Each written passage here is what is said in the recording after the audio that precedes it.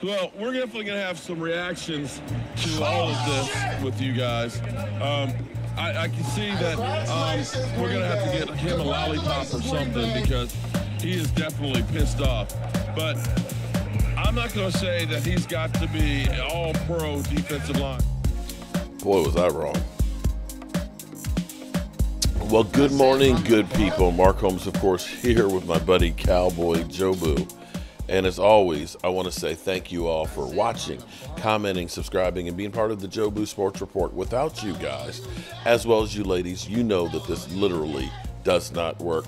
So we are here in day number 2 of the NFL offseason, but the offseason really doesn't exist because, yes, the season is over.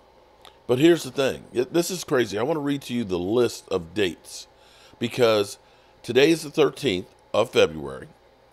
13th of February. And here it is, the 13th of February. 1 week from today is the beginning of franchise tagging of players.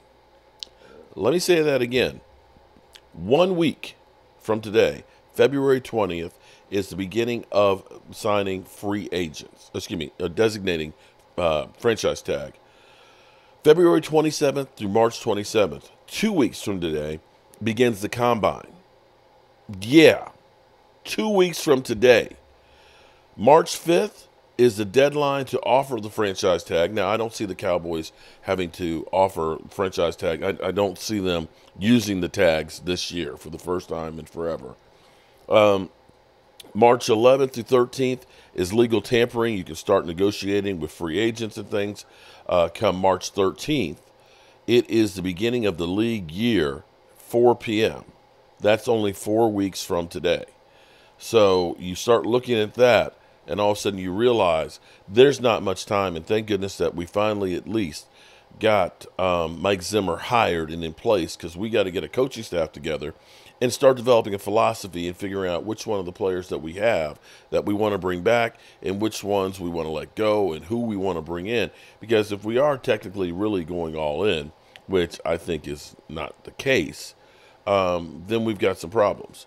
But I want to answer something here because, oh my Lord, you know, I sit here. I love being here. I'll be 100% real.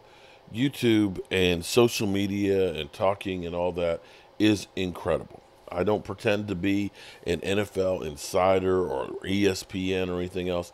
I'm a guy who loves the Dallas Cowboys. And I love talking about the Dallas Cowboys. I love sitting here and making believe that, you know, I have some knowledge and some thoughts and ideas that may be conceivable. Doesn't mean that everybody's going to agree with me. And so I remember just on Sunday, Super Bowl Sunday with David Wiley, shout out to David Wiley, who will be going with us on the trip to the draft. We were talking about what we can do. And I said 4 steps that can fix the Cowboys' problems. And I was doing a hypothetical, and I don't foresee the Cowboys doing all of these or maybe even any of these things. But I said, you know, we had a problem with the running game. So what if you end up getting somebody like Derrick Henry or Josh Jacobs, okay? You know, those are moves that are going to cost you money, and that's what they're going to cost you. And try to say, let's get a legitimate running game going like other teams. I said, then, you know, you could get cray-cray and you could go ahead and make a trade and try and trade for Stephon Diggs if he is out there. And for me, second-round picks, you know what, I'll give you my next 5 second-round picks because we suck at them, you know, for a trade because we don't get anything out of our second-round picks except for Diggs and D-Law. That's it. That's the list of what we've done in the second round. It has not been good. And then the next thing I said, get yourself a real linebacker. I said, let's say, for example, instead of going the older route with Bobby Wagner, which you could do relatively cheap in comparison, who may still have some tread on the tires. Not a lot. You know, you could take probably the penny, and you might get Lincoln's head in there. You might get Lincoln's head, but I don't know about much more than that. I said, what happens if you decided to go and say, I'm going to go ahead and get Patrick Queen? And I said, you go through, you do these by getting Dak Prescott's contract, extended to get some cash. You end up doing CD Lambs, and the reason I say these things is the Cowboys aren't getting rid of Dak Prescott. As much as you want to bitch and moan about it, they're not going to, because Dak Prescott is good enough to constantly keep the Cowboys in the conversation of playoffs and Super Bowl. And that's the main thing Dallas wants. If they get rid of Dak Prescott and start all over, then you're going to have some down years, and Jerry don't want that down years. He wants that playoff revenue. He wants that #1 jersey sale and things. So I'm trying to come up with ideas and solutions to fix what we have. You can't always, and this is the problem with this generation, because, we get a cell phone. We get a cell phone. And, a year later, we're ready to get another one. Things aren't built to last anymore. Everything you buy is disposable. You buy a washing machine, it's going to last for a couple of years. It's going to break down. The repair guy's going to come through here and say, it's too expensive to fix. It'd be cheaper to buy a new one. And that mentality has focused into you guys, where it's just constantly, we just got to throw it away and start over. It doesn't work that way. You need an old washing machine. And we'll see how it works out with Mike Zimmer. But let me give you a little bit of knowledge on Mike Zimmer, okay? Actually, before I give you a little bit on Mike Zimmer, most of you guys are probably about how Emmitt Smith is. And I want to play this because this is relative to Mike Zimmer. This was a couple of days ago at the Super Bowl. But listen to Emmitt Smith talking about the Cowboys and being done with them. What I've experienced over the last year with the Cowboys. It's been more than just the last year. I've never been at this place. Well, it's good seeing you again, man. Likewise. What is this, like 3-4 radio rows now? I've been able to talk to you, which is awesome. Well, yeah. Yeah. It has been about 3. It's probably been like 3 or 4. We've been talking, but unfortunately, we're not talking about the Cowboys here. That seems like normal. Right. I mean, it's been 20-some years, so there's nothing, outside of how bad we are right now. So your frustration level is kind of with the fan base right now. I'm done. I mean, I'm over the moon past the word frustration. Oh. Yeah, I can't even begin. I mean, it's almost like when I think about what I've experienced over the last year with the Cowboys, I've never been at this place, at the place where I'm at right now. I mean, it is borderline embarrassing. Well, I know you yesterday made headlines on Radio Row because you alluded to not wanting Mike McCarthy back, but why do you think Jerry brought him back? I think Jerry brought him back to maintain continuity of a team that's still intact, Right. versus having to create this scenario of rebuilding, because some people would take any move that the Cowboys make, whether it's with Mike McCarthy or with Dak Prescott, as an opportunity to rebuild. Yes, sir. And I don't think the team needs to go through a rebuilding process. I think we have the talent. We just got to do things a little bit differently and focus on things a little bit differently than what we've been doing. We just can't walk out there with just talent and expecting talent just to beat everybody. Very true. So that's why the game is made up in 3 parts: mind, body, and soul. So what are you going to tell, or what have you been telling fans about sticking with Dak Prescott as a quarterback moving forward? Or what do you think they should do? I think with Dak Prescott, offensive coordinators can make a quarterback look real good, or they can make it look real bad. And I think you have a combination of both. I don't know whether or not Dak development as a quarterback is at the level that I think it should be by now. I don't know if the trust level is there at the level that it should be. True. He did change coordinators now, so you come out of That's Mike McCarthy. not easy. That's not easy to do, because now the quarterback and the coordinator has to be in sync, but the head coach is the coordinator. So is the head coach calling the play because he's the head coach, or is he calling it because he's the offensive coordinator? Yeah.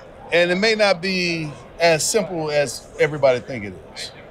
Well, how do you feel about Mike Zimmer that hire? You a little excited about that? Zimmer's coming home? Yes, sir. I cannot wait to give him a big hug. See, now we got you excited about something. I mean, because I think we need some of that old school tradition brought back into the mix. And is Zimmer that guy? He got great talent. I mean, trust me, Zimmer going to figure out what to do with that defense. And he's going to make that thing right.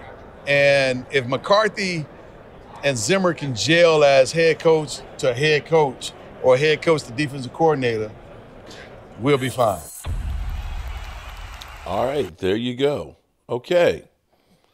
We've got the Emmitt Smith seal of approval for Mike Zimmer. Now, another person who worked with him directly for 9 years of his career, where it's a damn shame that he is not in the Pro Football Hall of Fame. He has literally been robbed, is Darren Woodson. Because Darren Woodson was with them from 1994 to 2003. And all 5 of Darren Woodson's Pro Bowl appearances were under Mike Zimmer. And so you start thinking about this, okay, let me give you some statistics here on what Mike Zimmer's defense was doing in his 3 stops as coordinator or head coach. In Dallas from 2001, we were, of course, first. He wasn't a defensive coordinator then. 2003, we were third. Cincinnati in 2009, he was fourth. And 2013, he was third. In Minnesota, 2016, third. In 2017, first. 2018, fourth. So all 20 of his 27 defenses in the 22 years, 7 of them finished in the top 10 in rush defense. And all of a sudden, ding, ding, ding, ding, ding, ding, ding, ding. That lets you know that may be the perfect hire for us, a guy who can definitely stop the run. And here's the thing that with the Joneses, you know, when you get old, you get nostalgic. You know, you opine for the past, and you kind of have revisionist history sometimes in some of the things that happen. You know, when you think about the town you grew up in, everything was great, man. You know, the old corner shop and things like that. Things change, and it's like you still keep thinking, and you're stuck in the past. And that's the Joneses, and that may be the case here. We're holding on to Mike Zimmer, which was the last time the Cowboys were that great team in that dynasty. Bringing some of that back brings back a comfort level for the Joneses. But it also brings a coach who's going to be fiery. So more on what Darren Woodson said. You already heard Emmitt Smith saying, oh, I want to give that guy a hug. You know, I know what that guy is. He's no nonsense, and this is what they need. Darren Woodson, who was directly coached by him, of course, as opposed to Emmitt being on the offense. So he was the defensive backs coach for 5 seasons before becoming the coordinator for 4 seasons with him. So he worked directly with Woodson. Woodson said he doesn't have any backup in him. Woodson said of Zimmer, who is replacing Dan Quinn in the Cowboys as coordinator. He's going to set his feet, and he will fight you tooth and nails, a lot like Bill Parcells. You're going to do it his way. He might not be your best friend. He isn't going to coddle you, and it's not going to be any kumbaya moments. That's not happening. He's going to test your mental. And that, I think, is very, very huge. Because I hate to say, I don't hate to say it. I'm admitting it. The Dallas Cowboys are Camp Cupcake. They're Camp Cupcake. It is the country club atmosphere. You got the greatest, training facilities and this world-class chef for the cafeteria and stuff. You got all of the media that's constantly there. You've got the Star. You've got the, AT&T Stadium. You are the rich kids that are spoiled-ass mother humpers that don't understand having to suffer. And you get coddled. You get told, I'm tired. We were tired, man. It's a long season. You check out. You say, we got to grow up. Well, that shit is ending, at least on the defensive side of the ball, with Mike Zimmer. He ain't going to do that.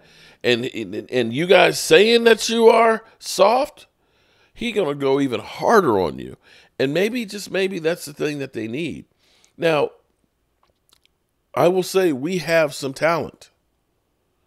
But when I look at the teams that are competing in the Super Bowl, they're playing on a different level with different players that are just flat out better.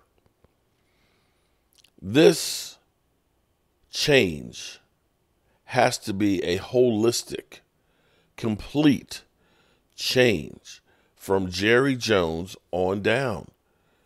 He's got to stop being this, we're building, that's not the way you build for the future. Future my ass. 30 years. 30 years. You've been building for the future after you destroyed it. Future's now, bro. Future is now. So let's get this mother humper going and get it done. I'm Mark Holmes, and well, things will probably slow down a little bit for this week, but then it's going to be ramping up real quick. Mike Zimmer should be hopefully naming some of his coaches, so we'll see if the coaching staff is going to basically stay intact and he just hires somebody else, to be the passing game coordinator, or if he elevates maybe Al Harris and then we bring somebody else to be the D-back coach. Don't know. But we, of course, will be waiting and anticipating those moves. I'm Mark Holmes, and as always, I appreciate y'all. Peace.